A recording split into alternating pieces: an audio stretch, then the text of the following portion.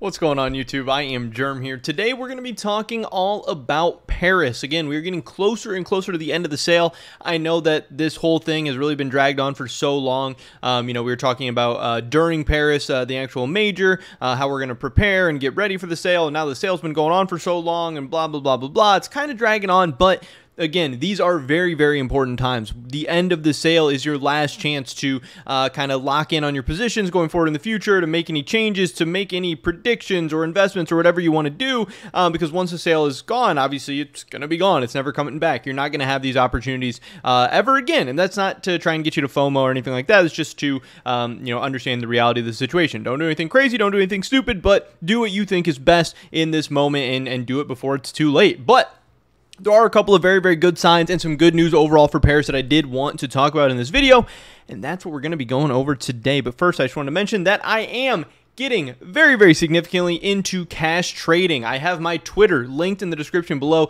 That is the best way to reach out to me if you are interested in trading any of your CSGO items, skins, whatever, anything and everything. If you're looking to trade them into cold hard cash, crypto, whatever you want to do, I can probably make it happen. DMing me on Twitter. I've been talking to tons of people over the past couple weeks. It's really starting to pick up. It's going very, very well. We've had a couple very, very happy and satisfied people overall. It seems like, I can really help you guys get to cash safely, effectively, efficiently. So it's a good deal for everybody, and obviously help support me and my channel and my content. Like I said, I'm just really excited. I've been talking to a ton of people, just looking at so many different items, so many different things. It's been really cool and fun, and I want to do more. We have plenty of funds ready. We can make offers on pretty much any item out there.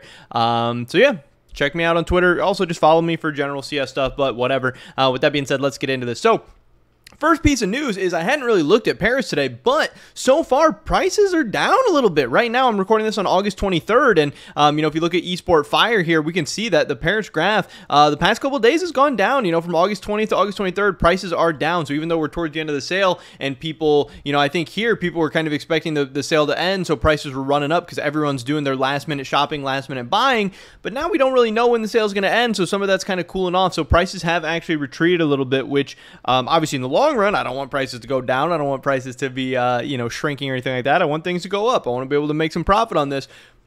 But while the sale's still going on, I still have an opportunity to buy. Prices going down and things getting cheaper, I think is great. Mongols is back under $1. I think that's awesome. Heroic is back down under $3. I think that's a great price. I want to click through some of these other ones real quick. Some interesting stuff. We have Fluxo under $5. That seems really, really good. Fnatic at $5.40, kind of pricey, but still seems kind of decent. Fluxo being under $5, I think, is very, very attractive. We have Apex and stuff under $13. I know Mouse was like around $17 before. So if you bought anything over the past couple of days, maybe you can, lower your cost basis on some stuff and things like that. I know I'm definitely going to be buying today. I'm definitely going to be buying over the course of the next week and really trying to end this Paris sale strong. But another very, very cool thing that I found out is this. This is a list of all, I believe, 19 majors that have happened in CSGO that have had stickers and sticker sales and all that kind of stuff, that have had stickers in the game, sticker sets. I don't know why I couldn't think of the word.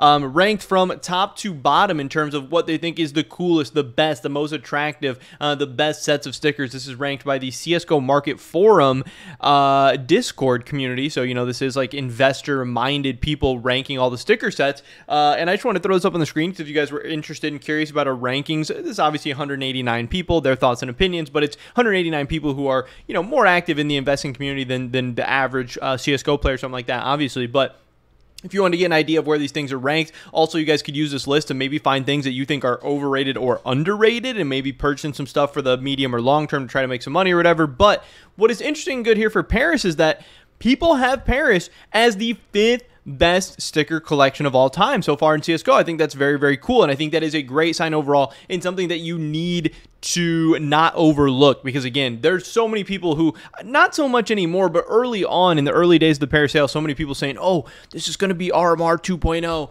or blah, blah, blah, blah, this is overinvested, overrated, yada, yada, yada. But when you look at the numbers, okay, saying this is RMR 2.0 makes absolutely no sense. RMR had more sales, it had higher supply, and look at where RMR is on these rankings. This has the 18th best set of all time as voted on by these people. RMR is an ugly set that people didn't like, and it was over invested. It had obviously stuff like the stimulus checks and COVID and all that different stuff going on. Paris has nothing to do with that. Paris is one of the best sets of all time. RMR was one of the worst sets of all time. Yes, Paris has a lot of supply and has a lot of people investing, but it's also highly, highly sought after. What I think is interesting here as well is that Paris might even be a little bit underrated because, again, when I've broken these things down and looked at the amount of unique stickers and how the stickers look and just how the sets look overall, I think Paris is better than Antwerp. So the fact that Paris is below Antwerp here has me thinking that people might even be sleeping on it a little bit, and that makes me more excited about Paris. But yeah, here's some of these rankings. You guys want to check them out or whatever. But again, Paris is one of the best sets of all time. It is a very, very good set. It has nothing to do with the recent kind of flops of Rio and RMR, and it is obviously very, very close in line with the recent huge successes of Stockholm and Antwerp. Now, will it be as major successes? Will the gains be as crazy as Stockholm and Antwerp?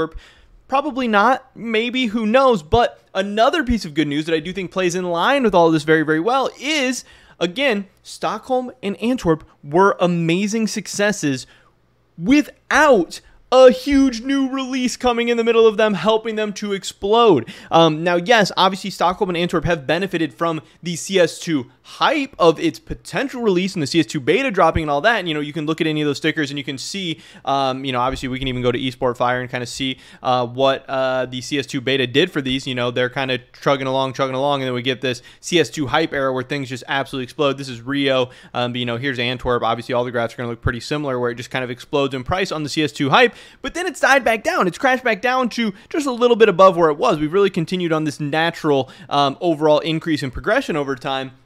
We had this big explosion come back down. So we're not really riding that CS2 hype anymore. The prices are more in line with where they probably would have been or should have been anyway. But now, obviously, we have the real CS2 coming. That is going to be great for Paris. And again, Stockholm and Antwerp, yes, they saw big gains and big successes, but that's without this big thing.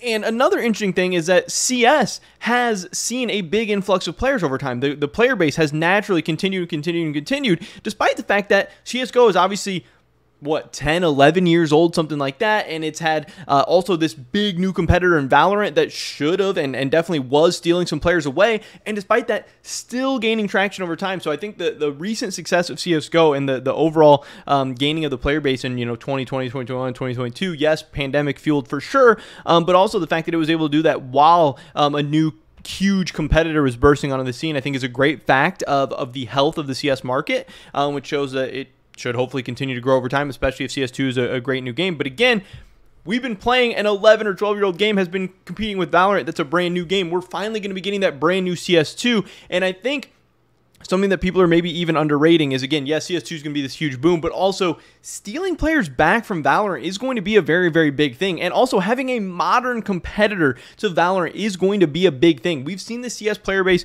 growing with a game that's outdated, with a game that's maybe boring and kind of the same old to a lot of people. We're going to be getting something fresh, new, and exciting, but also up to date and modernized. And that is going to be, I really think, and obviously many people out there think, as the fact that we saw this huge run up with the CS2 hype, a big boom to CS. Now, I think when CS comes out, yeah, we're going to see this big explosion, and obviously it's going to come back down. All the new players coming in, they're not all going to stick around, but it will bring some people in, and it will continue this growth of the player base over time, which we're already seeing with CSGO, which is going to be great for Paris. This is going to be good. Now, obviously, it's going to be great for Antwerp and Stockholm as well, and if you're an Antwerp or Stockholm investor, this is not a bad thing at all, but there are some very, very good keys for Paris going on right now. Prices are down. Paris is an amazing set, and we have CS2 right around the corner, which is just a huge X factor that I really do think is going to, play into these gains and the overall potential of you making money a lot. So yes, is it probably overinvested? Yes. Is it maybe a little bit overrated, overhyped? Maybe, but it's also just a very, very good set. But there's also so many factors out there that should have you excited about Paris as an investment. Definitely have me excited about Paris as an investment. I can't wait. Hopefully this ages well. Hopefully Paris goes well for me and everyone else. We'll have to wait and see. Who knows? But pretty much it was this video today, guys. Hopefully I catch you in the next one. Until then, peace.